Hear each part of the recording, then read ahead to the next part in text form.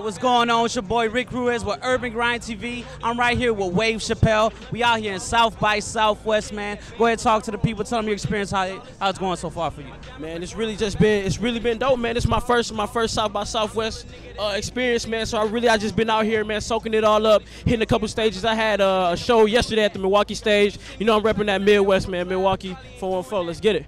Okay. Now, what projects you got going on? What projects you got coming out? Or what projects you're about to release? Okay. I'm gonna be on that the upcoming CMG compilation mixtape that's gonna be out there. I'm gonna be on that. That's gonna be like my first, you know what I'm saying, introduction to everybody. And then I got a project. It'll all make sense soon coming too. So yeah, I'm working. Now, what's the craziest thing you experienced so far being here by South by Southwest?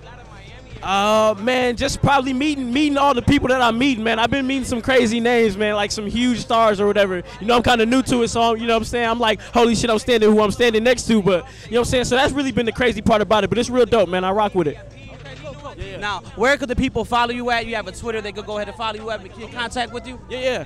Instagram, Twitter, BLMN Wave. BLMN Wave, WAVE.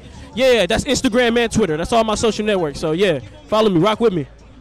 Definitely, man. Chappelle, your boy Rick Ruiz, UrbanGrindTV. You dig?